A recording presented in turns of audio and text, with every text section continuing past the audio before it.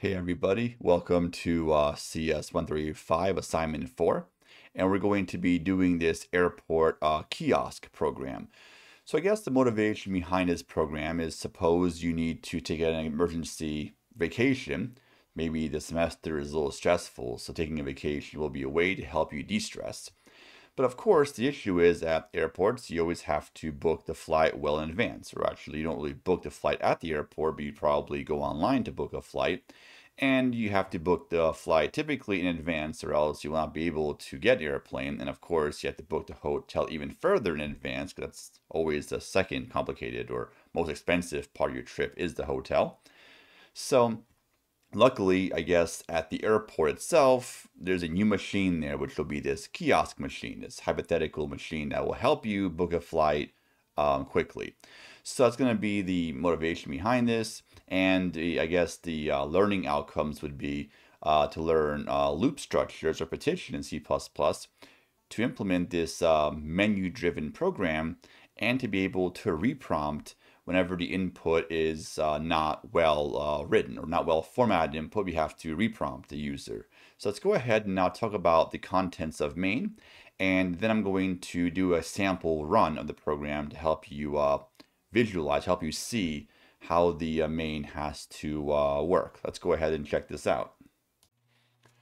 Okay, so this is going to be sort of the main algorithm written right here for you. So I have this nicely sort of set up for you step by step. And of course, you have to take this writing and be able to convert it into C++ code.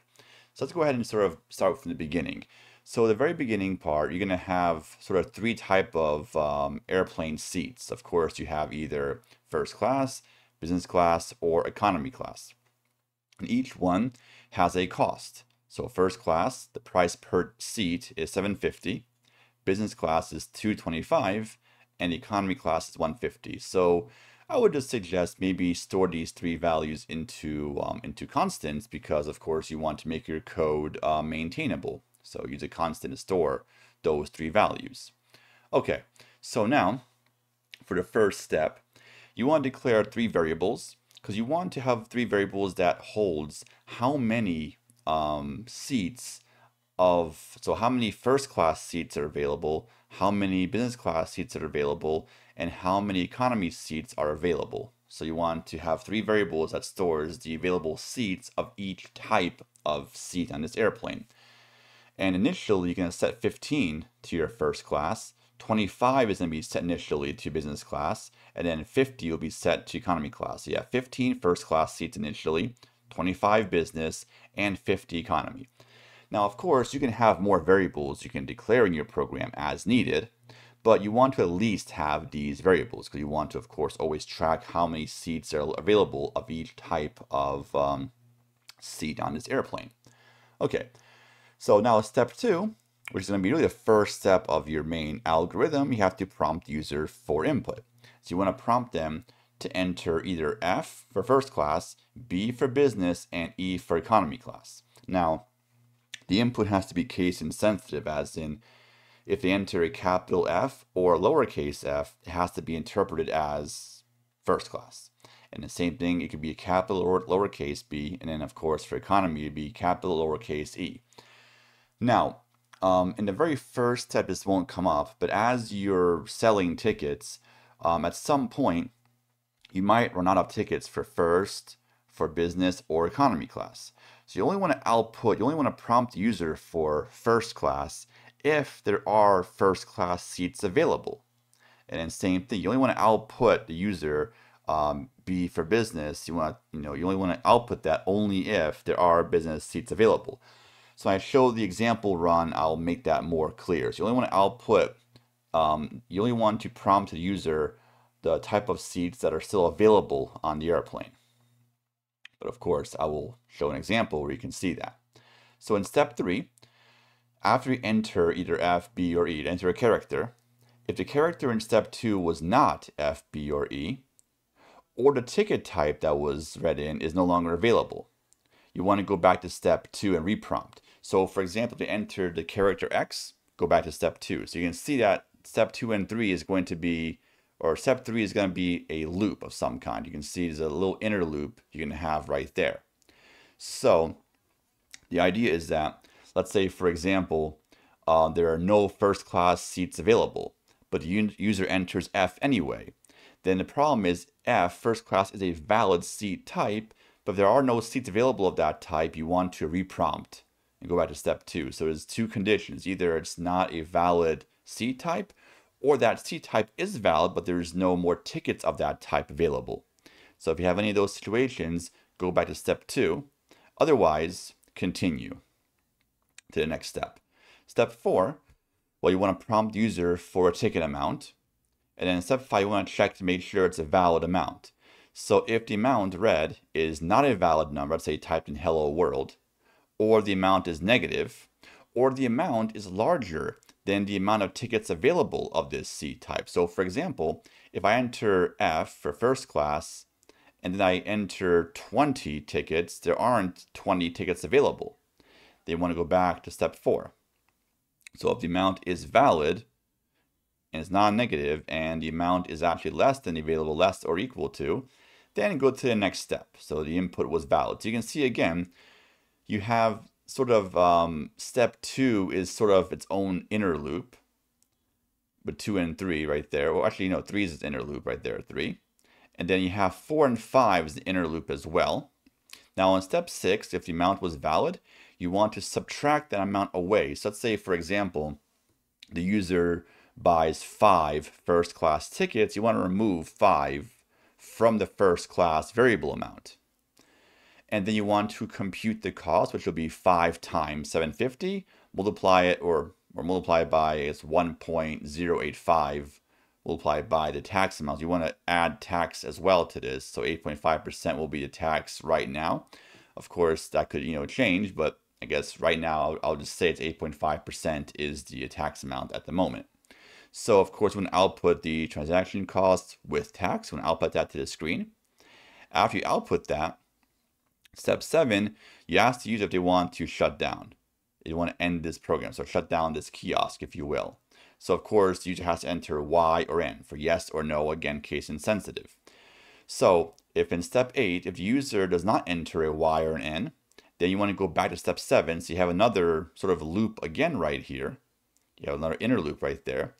If it's not Y or N, go back and reprompt them. And then if it is a Y or N, go to the next step. If the user enters N, so it's not, they don't want to end, they don't want to shut down, then go back all the way back to step 2. So go back to the very beginning. Now, if the user enters a Y to end it, then go to step 10, which is going to be just end the program. So you want to escape this loop. Now also, if the user enters Y or N, but there are no available seats left for anything, so there's no first class, economy, or business, then again, the program has to end. So you don't jump back to the top of step 2. So step 2, 2 through 9 is one big loop. Step 3 is the inner loop. 4 and 5 is the inner loop. And of course, 7 and 8 is also an inner loop. So you have these few inner loops you have, and you have this big mega menu loop around the whole program. So the idea is that on step 9, if the user does want to continue, they don't want to shut down, but there's no available seats, that's too bad. You can't go back to the very top. So of course, I guess this could be fixed up a little bit, where if it enter N, or they don't want to shut down, and there are available seats left, then of course you go back to step 2. If they enter Y, or they entered and they don't want to shut down, but there are no seats available, then you can't jump back to the top of that loop. So, and of course, the next step is end your program. So you just escape that loop, and of course, there's nothing left to be done except to end the program. I could have a nice, funny message output at the very end, but since we have the code grade output, I don't want to really add too many creative, funny outputs, because that could make it, the auto test could mess up for you, or you might not include certain outputs and so forth. So anyway, that's the explanation for the main algorithm. So now I'm going to go ahead and just do an example run so you can see how the program works. Let's go ahead and show that next. All right, so let's go ahead and just compile this program. So I'm using my Linux terminal here on Windows to compile this. So we just type in G++, main.cpp, which will compile the program. So far, so good. Let's go ahead and now run this. So we use a.out. Okay, so here's the input, or here's the prompt message. So I'm going to tell the user first, business, economy, and in parentheses I put, F, B, and E to give the user an idea which one to output, which one to read in, sorry. So right now, each of the ticket types are available. So we output first, business, and economy. So let's go ahead and I'm going to type in, I guess, lowercase f for first class. And of course, it's going to recognize it as first class. And I'm going to select the amount. So I'm going to initially enter some bad input just because. So let's put in, of course, our infamous hello world. And it reprompts because, well, that's not a valid input. So you can see we're kind of stuck on, let's say we're stuck right now on step 4 and 5. We're stuck here. If I enter -9, again, reprompts because not a valid sort of amount. Now, we know for business, or sorry, for first class, we have 15 tickets initially. If I enter 16, also will reprompt because there aren't enough. So I could have made more outputs to output invalid input. I could have done that, but for code grade, it's going to be a little bit of, I don't want to have to, have you guys deal with that. So I made the output a bit easier. So code grade will be hopefully a little bit more, a little pleasant on this assignment. So let's go ahead. I'm going to enter 10 now. And it's a valid amount or valid ticket amount. So I bought 10, first class tickets and it cost this much money with tax. So here we are. So now I'm going to go ahead and ask to shut down, yes or no. So if I enter, let's say R, that's not a valid character. If I enter, let's say L, not valid. Okay, I'm going to enter N, that I don't want to shut down. So it's going to jump back to the very top of my loop. And we can see here, once again, it's asking for first, business, and economy. Okay, so I'm going to go ahead and type, let's say I'm going to type in T right now. You can see that, oh, T is not valid, so it reprompted. So it kind of jumped to the very top, essentially. So, okay, fine. If I say enter, let's say Z or Z, again, not valid. Okay, I'll type capital F this time for first class. Okay, cool. Let's go ahead and put an amount. So there should be 5 more seats available. Let's try to enter 6 and see what happens. And it reprompts because, well, there aren't 6 seats available because there was 15 initially, but I just bought 10 in the last transaction. So there's 5 more available, so I can't do this. So I'm going to enter 5 just to have exactly, now there'll be no more first class available. That's going to be the cost for 5 first class tickets.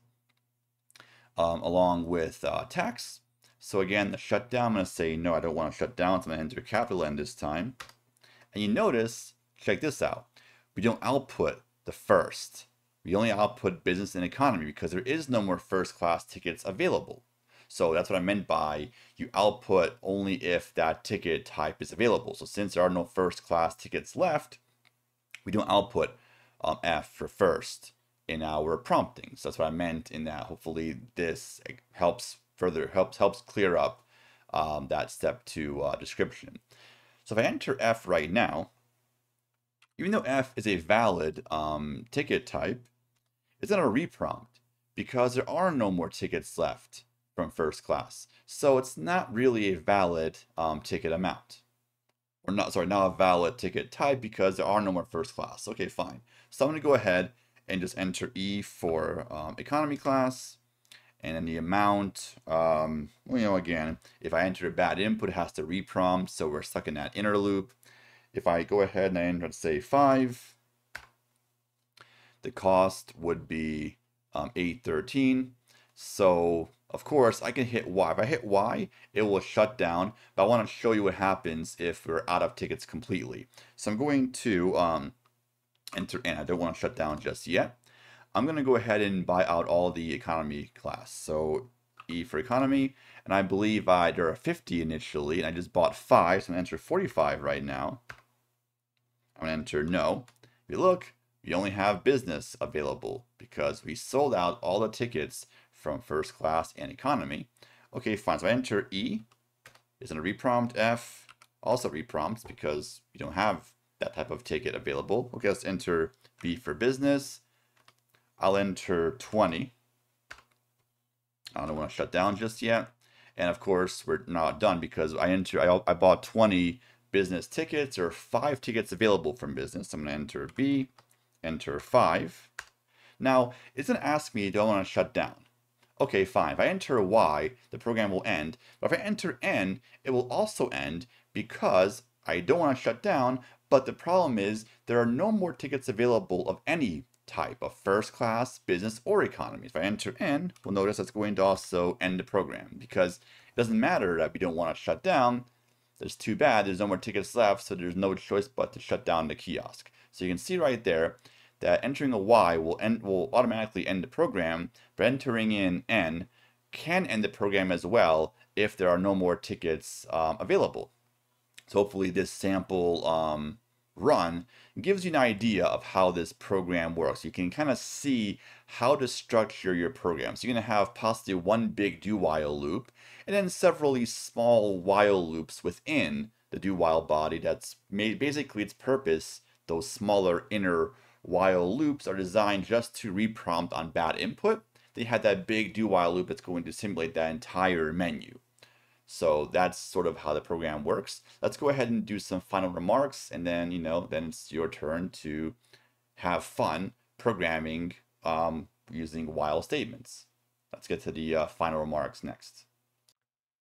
Okay, so the final remarks is just some specifications. So, use a loop. Don't try to hard code and copy and paste if statements. Use a loop to simulate this menu-driven program. Of course, use a loop to reprompt. It's up to you if you want to use a while, do while, for. It's up to you. I'm not going to enforce it. I would suggest probably a do while and a while will be all you're gonna need to use. You don't have to use any for loops in this because there's not going to be too much counter-controlled loops going on. Always comment your code. Documentation is always important to get the good habit of documenting your code.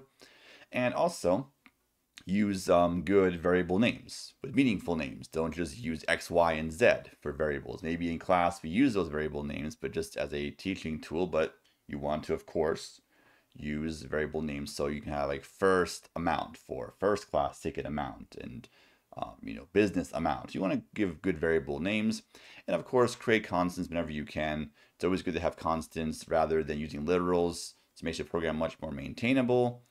So I guess submit to a code grade, and I guess, make sure it works on code grade. So the output is not too complicated for this, so it shouldn't be hard to match code grade's output.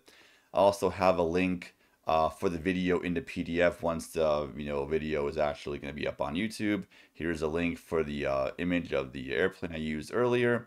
So I guess that's this is the video for the assignment 4. Hopefully this gave you a good idea of how to get started. So I guess take care, happy coding, and until next time.